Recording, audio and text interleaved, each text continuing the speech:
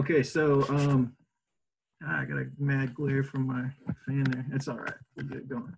Okay, so this is me basically imagining myself standing at the intersection of conceptual art and teaching, and this is how it begins.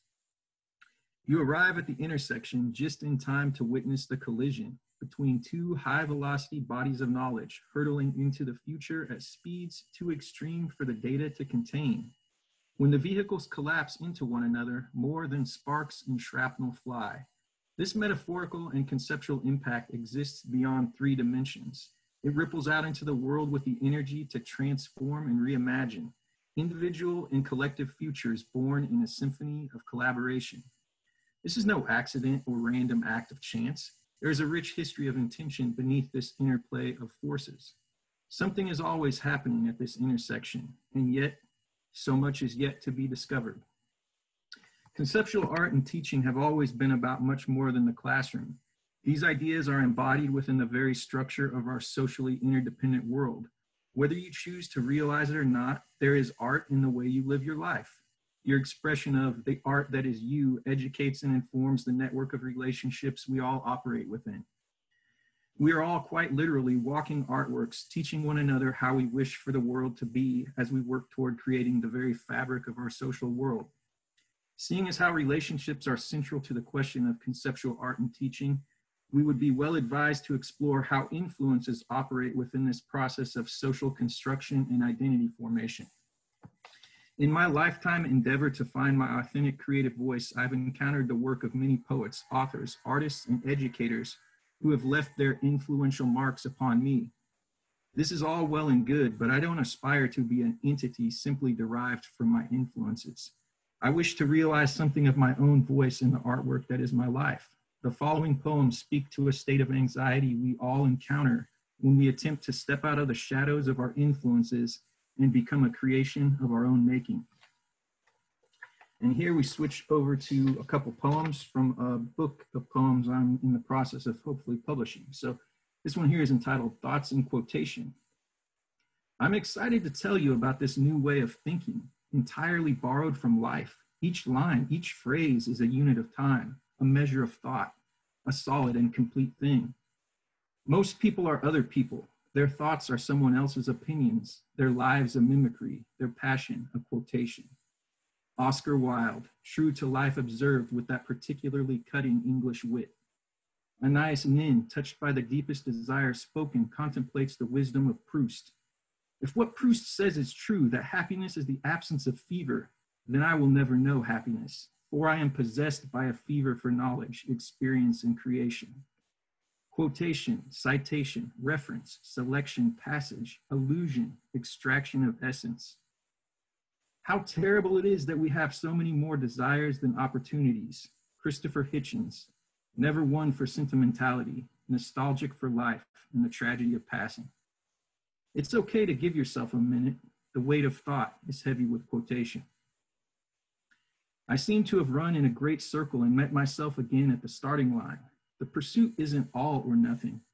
It's all and nothing. Jeanette Winterson knows the depth to which I feel. Seldom has my mind found another mind more to love.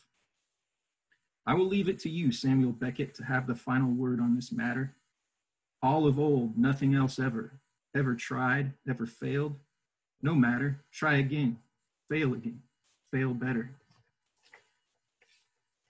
Shifting speed to In the Words of William Carlos Williams, another great influence of mine. Oh, humble doctor, poet of speech, pediatrician, technician, master of the heart's craft. What a feast of wisdom you have earned over a lifetime listening, passed on to share through recording, the pattern of spoken words professed in the everyday flow of living. If I may be so bold, let me capture a few remarks you once made that have never ceased to haunt my thinking. Would it disturb you if I said, you have no other speech than poetry, the undiscovered language of yourself? How is it that those humble words are not profound enough to transform our lives into living words? I'm saddened by our lack of action, but you inspire me still. So again, I will boldly borrow from phrases spoken from your lips. We were speaking straight ahead about what concerned us, and if I could have overheard what I was saying then, that would have given me a hint of how to phrase myself, to say what I had to say, not after the establishment, but speaking straight ahead. I would have gladly traded what I have tried to say for what came off my tongue naturally. And there it is, the answer. It is found in honest conversation, speaking straight ahead, with the words falling off our tongues naturally. And this is at that point where you try to overcome the influences in your life and you find inspiration. There's a vast body of work and you are a part of it. No need to worship anyone or anything. Study what you will and then take it out into the world. This is the way business is conducted. Take your seat at the table. Bring your own if not invited. You belong as much as anyone, here, before you, or after you. You know more than or less than the sum of what you have been taught. This moment is yours. You are the meaning maker. The question of influence is particularly important to me because I realize how the influence of countless mentors has acted upon me and how, as an educator, I am sharing in this vast well of influence that is the work of education itself. A crucial thing for me, however, is wanting to see my students become realized in the fullness of who they are, as much as I desire this for myself. Over the years, I've created several text-based artworks which I have displayed throughout my classroom in order to speak to the concerns of finding your identity and becoming who you seek to be. A few of the phrases painted across the surfaces of old abstract paintings call out with an urgency to my students. I'll just share a couple of these at the moment. So this one here, if we can see that, oh, yeah, it's upside down. Well, no, it's not. Actually, is this reading backwards? Dream your own. No, we're seeing it correctly. Okay, to me it's backwards, so that's mystifying. Okay, dream your own dreams there. And then, yes, you are ready. And then this here is the meaning maker. So you are the meaning maker. And I'm here with the conclusion now, heading into the home stretch. Taking a step back from my own creative pursuits as an artist and educator, I focus upon the world of influence within the lives of my own children and how they are creating themselves each and every day amidst the culture that they consume. Whether it's my 5-year-old daughter, Isla, role-playing with her Disney princesses, or my 10-year-old son, Ian, engaging in Fortnite battles and exploits, they are both creating a lens by which they will engage the world of their future selves. Recently, my son has expressed an interest in possibly becoming a game designer. One of the seeds of thought that I've planted within his mind is the idea that he needs to build his own cultural sandbox to play in. Rather than always being at the mercy of the things he consumes, I wish to see him take the initiative to produce something of his own, which he builds alongside the things which influence him.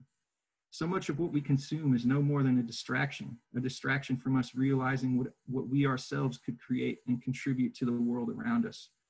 Far more than entertainment, we hunger for meaningful education, which will allow us to create something profound and lasting within ourselves and the communities we activate our lives within. With that, I will close with a poem imagining the mind of a guru, the ultimate archetype of the educator, and all their questionable claims to authority. All right. Close your eyes. Take 3 deep breaths. Situate your awareness. Confront yourself within the open fields of your consciousness. Why have you come here? What are you seeking?